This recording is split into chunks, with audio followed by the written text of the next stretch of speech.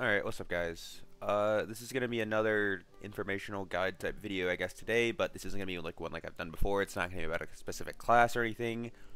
This is kind of going to be about PvP in general, and I don't mean like, like how to PvP in this game. It's more so going to be about how classes interact and what PvP is based around in this game. And if you're not too familiar with how PvP in this game is, how it's really balanced, it's really based around what we call a rock, paper, scissors method. For example, that generally just means one class beats one class, then that class beats another, and that class beats the original one. So for example, example of this would be fighter beats barbarian, barbarian beats wizard, wizards beats fighter. Rock, paper, scissors. It's like that type of thing. Everything has some sort of counter in the meta, and this isn't necessarily true right now, but generally that's what this game is based around. That's what it always has been based around. And I am going to show you guys, I'm going to use this right here, which is normally the tier list thing I would use. I'm going to show you this right here to, like be able to do a head-to-head of the classes to show you what I mean. So for example, like we talked about before, fighter would be first, fighter would beat barbarian, and then barbarian would beat wizard.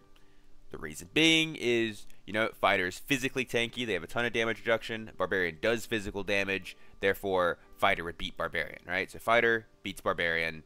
Then barbarian, they have a lot of MR, a lot of HP, really large HP pool, they beat the wizards. They can also chase them down. So this is what would be like barbarian beats wizard, and then wizard, for example, magic damage, high mobility class.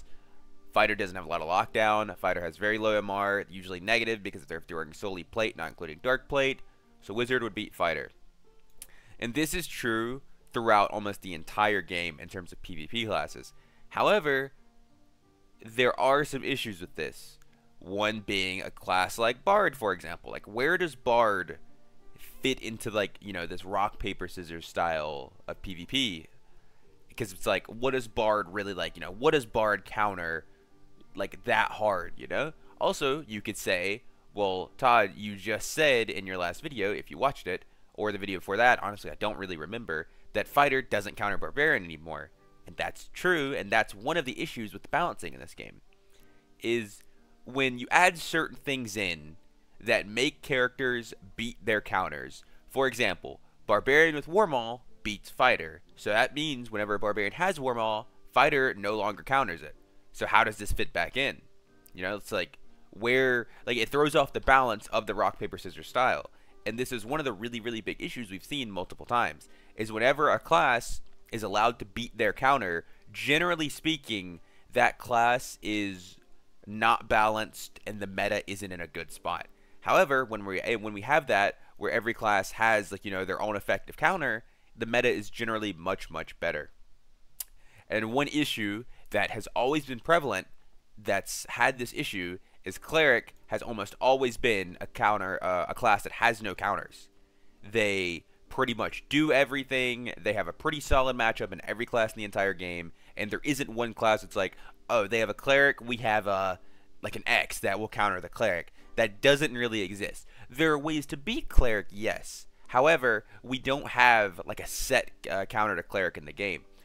This exists for a couple of reasons. One being, there isn't really any anti-heal in the game. Like, sure, you have like Blow of Corruption from Warlock, but it's only on one target and it's a melee hit, so it's not really reliable. And there have been some things added that you definitely could say hurt cleric, but to say it's an outright hard counter, like for example, when a barbarian when a barbarian fights a wizard, pretty much regardless of the situation, that wizard is countered. 99% of the time, that wizard will at best be able to run away from the barbarian, and most of the time he's just gonna die. If he tries to fight him, most of the time the wizard will just die to the barbarian. If two equally skilled players, the wizard should die to the barbarian, or at best be able to run away, right? And that's how the rock, paper, scissors format should work. It said, I am your hard counter, I beat you. A Bard, something like ridiculous happening, or like a giant gear gap, or like a giant skill gap, my class beats yours. And that's fine. every class should have something that's good against it. There shouldn't be any class that's countered by everything or any class that's not countered by anything. Back to Cleric. One example of what semi-countered Cleric is, this is why I'm going to call it a semi-counter, was Bard. Bard with the Silence Song. If you got in range of the Cleric and you were able to cast Silence, the Cleric was basically useless for the duration of the fight, because it's like a 6-second silence. And let's be real, fights do not take 6 seconds sometimes. Sometimes fights only take 3 or 4 seconds, or even less. Sometimes you kill somebody in the first second or two, the fight's instantly over. For example, like, like a ranger or a fighter or even a wizard, they get a really good like headshot from a crossbow or a longbow or even a fireball on a target, insta-kill them. The fight pretty much ends at that point. Like, that's the fight. Fight's over. It wasn't even a second. It was whatever time it took for that bolt to travel from my crossbow to their head. And like, that's it. However, like I was saying with Bard, the reason it's not a full counter is because how reliably are you going to be able to position yourself to get close enough to the Cleric to hit him with the silence? It's not every fight. It's not something you're going to do super consistently unless you are genuinely running in and inting to play the song on him. And even then, there's no guarantee you make it to the Cleric. Or, it matters. Because if you die, but you silence him, sure, their Cleric's like, they're down a Cleric, but now you're down a Bard, right? So it's not a super heavy counter. And this is, like I said, this has been one issue that we've seen for Cleric for a very, very long time. For even before early access, back during the playtests, we've seen that Cleric was incredibly oppressive. Almost every single playtest, this character almost had to be on a team, or your team was just playing down a man. You were playing down the best character in the game that basically wasn't weak in any situation. Cleric was pretty much Bard before Bard existed. Cleric was able to do something in every single situation. They always brought something to the table. There was never a spot where Cleric felt useless. The only time Cleric would feel bad is if you're fighting someone with a Famine, which is the named Horseman's Axe that gives 100% anti-heal for 20 seconds. But at that point, it's like, that's not really much on Cleric. Like, that's just because named weapons are incredibly OP. But outside of that specific scenario, Cleric basically brought something to the team at all points in time. And now, we still see that. Cleric still brings something to the team. Cleric, there are 3 characters that really do that right now. And it's Cleric, Wizard, and Bard. Bard's not quite as good as these two because he's been nerfed, and he doesn't always have something. Tranquility was nerfed, so you can't perma-heal your team while you're running around. You do have to sit and rest. Same with Corral of Clarity. No perma-song restore anymore. However, these 2 characters right here, and the reason Wizard isn't, as bad about it is because, once again, Wizard does have countered Barbarian. However, if that class isn't in the game, or, you're not fighting that class, Wizard is very, very hard to deal with. There are other, workarounds, as in Ranger. However, it's not quite as bad. I think Barbarian is a bigger counter to Wizard than Ranger is. Because does Ranger have more kill potential on Wizard? Yes. However, that Ranger has a much higher chance of dying to the Wizard as well. Barbarian basically has 0 chance of ever dying to a Wizard if you are geared. If you are geared, then Barbarian is almost always going to beat Wizard. They can throw every single spell in the book at you, and they're just not going to exhaust your HP pool before you get to them and kill them. And that's just always true. Ranger is a much more skill-based matchup, as Ranger has to actually aim their arrows and hit you, and if they get caught by 1 or 2 spells, that's it for them. They're going to die. 1 stray fireball explosion, 1 zap, 1 chain lightning, lightning strike, whatever it be. It's all it takes to kill them. Now, back to what I was saying before. Bard, like I said, they used to, they semi-counter Cleric. They don't really. Even now, with all the Bard nerfs, Bard is not quite as good as it used to be. I think it's still incredibly good. I think it provides so much for the team. I think a lot of people were hopping on this train of, oh, Bard's not that good anymore. They nerfed Tranquility. Bard's going to suck. That's not the case, I assure you. This class is still very, very strong, and it still provides so much. The movement speed buff, the stat buff, the armor buff, which is honestly probably the biggest buff they have. You are just giving your team an extra 10%, 10 to 15%, I believe. It actually might be a little bit lower, I think, after the nerfs. I think around 10% is a solid amount to say. Just say around 10% increase in armor and magic resist, which is just an insane amount. Sure, at the lower ranks, it's not as noticeable for squishy classes. However, if you look at like Fighter, Barbarian, and Cleric, who all hit those higher numbers, whenever you put that amount on them, it increases exponentially. Whenever you go from 55 to 65, or even higher, 65 to 75, for example, you get an insane amount of value out of that spell. Like, it is not an exaggeration to say that a Bard buff can be the deciding factor in a fight. It's like, is Cleric a better character than Bard? Yes. However, does Bard provide just as much? It's hard to say. You know, I think the argument can definitely be made that Bard can provide just as much as a Cleric. However, Cleric will be pretty much providing you second, third, even fourth health bars in a fight sometimes. Bard isn't going to do that. Bard is much more based around, you know, ending the fight very fast because they have no longevity in fights. They don't have healing for you. They just want you to run in with your buffs, you know, really fast with their movement speed and attack speed, in the fight instantly. And if fights get drawn out against the Bard, then, you know, they're much, much worse off. Because if then, you know, you start taking damage, you can't heal it back up reliably. And honestly, that's one of the reasons people run Bard and Cleric, is to have the best of both worlds. Then you don't have any extra damage, but it's like you're buffing up one target super hard. So do you really need extra damage outside of that one character?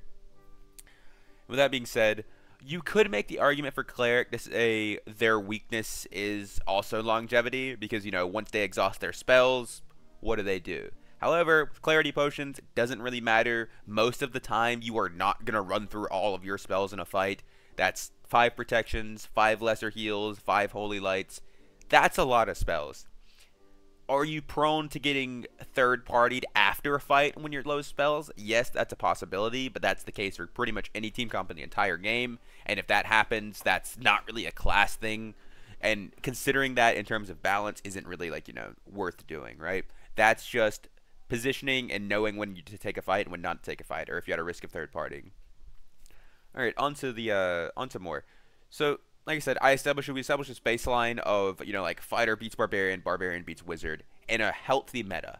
That's not necessarily the case right now because, you know, like certain like counters or things that are countered have an answer to what they're being countered by, which generally isn't that good. And another good example of this would be, let's say they gave wizards just like a penetration on their abilities, right? Like, let's say they gave wizards like 20 to 30% magic pen as like a perk. Barbarian wouldn't counter wizard anymore if they did that, because barbarians couldn't tank their spells anymore because their magic resist would be getting shredded, and that would mean wizard would effectively have almost no counters in the entire game. And obviously, for obvious reasons, that isn't balanced. Like, that does not make a healthy game. It does not make healthy PvP setting. And now on a larger scale, rock, paper, scissors still does apply to actual team comps too. So, for example, let's say we have wizard, barbarian, and bard, right? This is a team comp that's played pretty frequently, just classic buff ball. This is very, very good. And now let's look at ranger, cleric, fighter.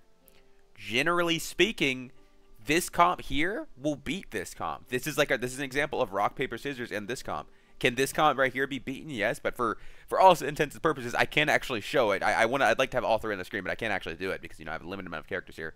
But for example, this comp here will beat this comp here.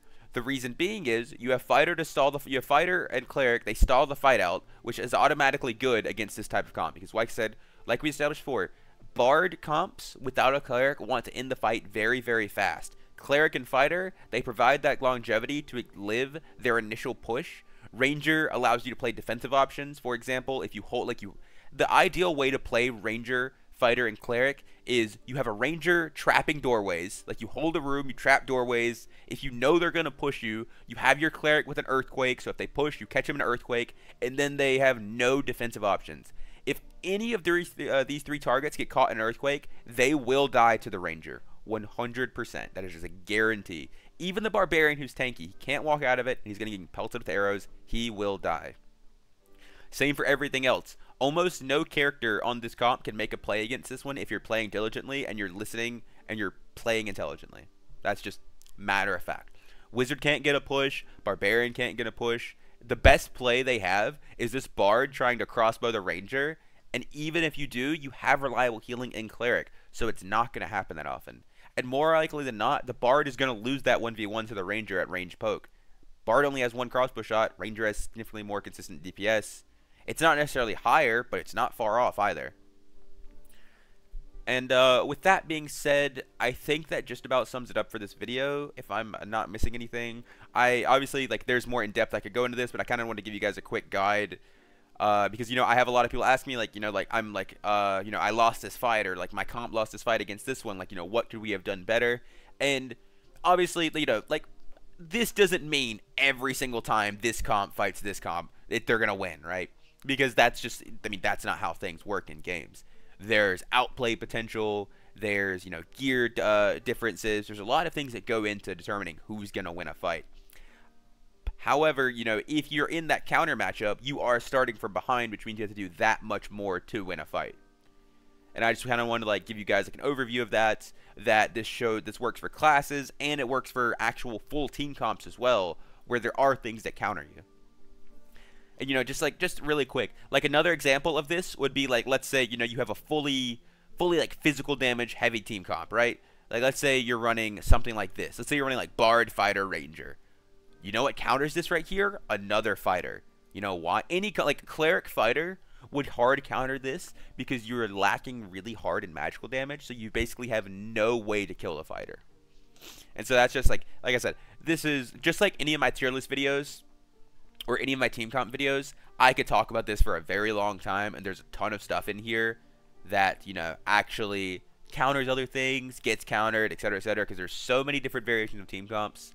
However, I just want to give you guys like a very brief overview of it, so you can make your own opinions on it. If you feel like something counters something, that's up to you. This is just to give you guys the information going in. So if you're trying to like find a team comp to play and you are struggling with something or whatever, you want to make changes to better deal with something, this right here shows you generally like a guideline to follow whenever you're building a team comp for what works. Always consider, whenever you're making your team, what are we weak to, what are we strong against, and how should we play around. That is the best thing to do to play a team comp. Always know the way you want to play and what you're weak to and what you're strong against. Because if you know what you're weak to and you know what you're strong against, like that's already a baseline for knowing how you need to play around those certain teams. For example, if you're fighting a team that counters you, sometimes it's best to just not fight them at all, or only fight them if you find a really good chance.